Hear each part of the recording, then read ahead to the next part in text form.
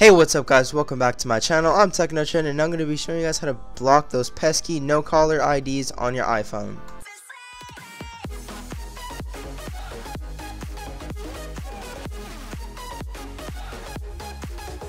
Alright guys, before we get started I have a couple things to say to you guys. So now, as of right now, I have a most active subscriber on the bottom and a most active Twitter on the top. So if you guys see your name sliding by, you are one of my most active subscribers / Twitter followers. So if you guys would like to do that, also it's sort of like a little shout out thing. If you guys would like to do that, go ahead, always be active in the comments, stay subscribed and stay tuned.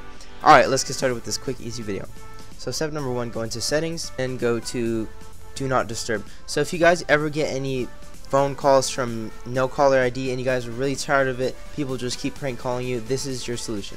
So go to do not disturb, and then from there you're going to click allow calls from. Make sure you guys turn it on do not disturb. You can turn it on from there. So go to do not disturb, which means manual is already on. Go to allow calls from. So basically favorites are people you usually call a lot or very often. You can change that from no one, meaning you don't want any calls, favorites, just the people, that's regular right now, and only people in your contacts.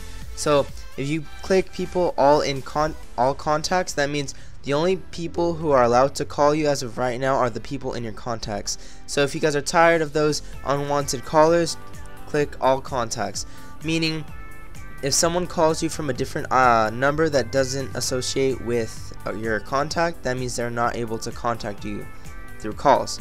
So that's a really big one. So if you guys are really that tired of it, go to all contacts. So head into your phone application, and once you are here, you guys are gonna have to click *67 and then put in the number you guys would like to prank call.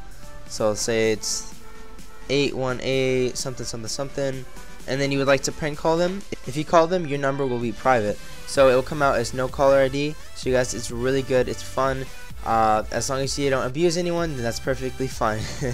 Hope you guys enjoyed this quick video. Again, change those settings and do not disturb. It should help you out with your little issue. Thank you guys for watching this video. Hope you guys enjoyed. I'll see you guys in the next one. Be sure to stay tuned. Peace.